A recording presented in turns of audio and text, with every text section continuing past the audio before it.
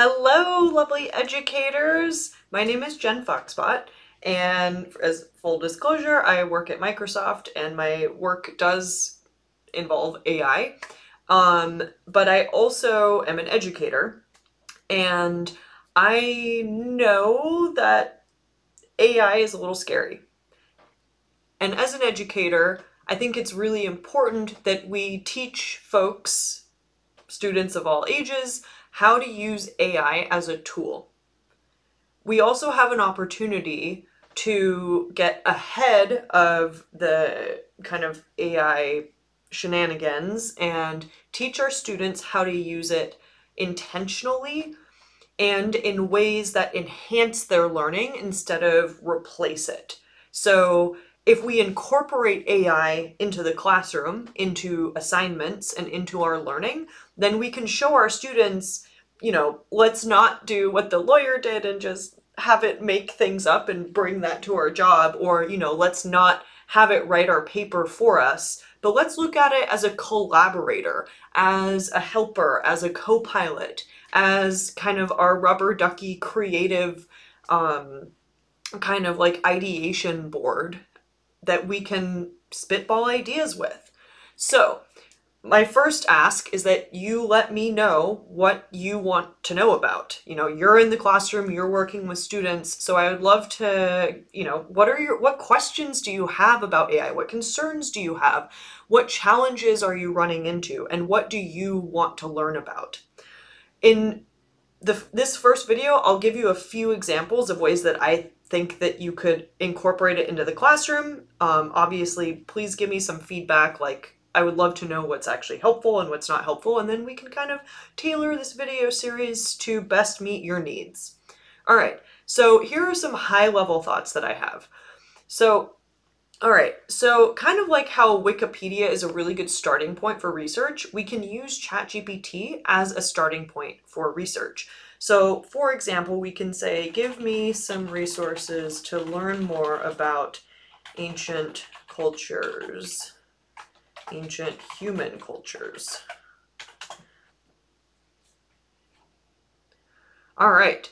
So one of the things I really like about ChatGPT as a starting point for learning more about a particular topic is that it will give a variety of resources. So for example, it gave us some books to check out, and some of the, you need to obviously double check that these are real books. But based on, I've read this one, and I know that this one is a real book. So we're starting out pretty good. But that also can be a good learning exercise, right? Is fact check ChatGPT. Ask it to give you some references and see if those references are real. But anyway, I also like that it gives us a variety of resources. So we have websites and other online resources, online courses, and then it says check out local museums and universities, which I think is a great recommendation. Okay, so that's point number one. Use it kind of like Wikipedia as a starting point for research topics. We can also use it as a starting point when we have writer's block. So when I was a student, I just remember the worst part of writing a paper was staring at the blank page and just having no idea where to start. So we can use ChatGPT to help us get started. So let's say write an introduction to a history on rock climbing. And then we can take what ChatGPT gives us and edit it. This is a long introduction. Oh my goodness. Okay, so we can also use ChatGPT to improve the things that we're not very good at. So what I'm going to say is make this more concise. And then I'm going to paste what it gave me. All right, and so now it gives me a little bit of a shorter introduction. And we can take this and start to edit it. And now we don't have a blank paper from which to start. We have something to go off on. And finally, my third recommendation is to use it for kind of those more creative things, or as ways to engage your students in the world around them. So for example, Write a scavenger hunt for the city of, I don't know, I'll just pick my city. 3 to 4 hours. All right, well, so you could scope this down. But you can give your students things like this, or you could say, write a scavenger hunt across the website of Wikipedia, or something like that. So you can use it in creative ways as, or even if, you know, if you want your students to come up with activities for an event for the school, let's say you're having a Halloween party soon, you could say, you can encourage your students to use ChatGPT to help them design an activity or a game or a, not Jeopardy, but a trivia, a trivia match. You could have ChatGPT write some trivia questions for you. So for example, write me 3 trivia questions for middle school students that focus on Halloween. Halloween history. Oh, I like this. Okay.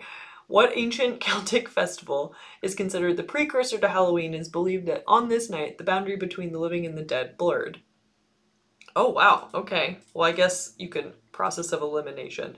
So I feel like middle school students would get that right just from process of elimination. They probably don't know what this is, but I would assume that if we're in Western cultures, we would know what these are. And you can adjust for you know, different age groups, for different cultures, that sort of thing. Again, bias. We are definitely training on a data set that's very Western oriented, but you can have it do other things. And finally, number 4, you can have it kind of as a way to check answers. So for example, well, I guess you can use other tools on the internet like this to check math answers and things like that, but that's kind of number 4. Okay, so those are kind of my high-level ideas to get you started. There are tons of ways to incorporate ChatGPT into your assignments, and I think that that's really the best way to get your students engaging with it, so that, you know, like, you don't need to be afraid of it, your students don't need to be afraid of it, and if you show them how to use it intentionally and with integrity and in a way where it's a collaborator rather than a replacer of their thinking, it can really enhance their ability to do all sorts of things. And also it can help them learn new skills. And, you know, if they're a little bit nervous about spelling or grammar or things like that, they can use it to help improve their writing so that they feel a little bit less nervous about those types of things. Okay, cool. So I've rambled on for a really long time about things that I hope were useful to you, but please let me know what you're interested in learning, and let's explore this really cool tool together and see how we can use it to build better systems and to improve learning for our students. Thanks very much for watching, and we'll see you next time. Bye!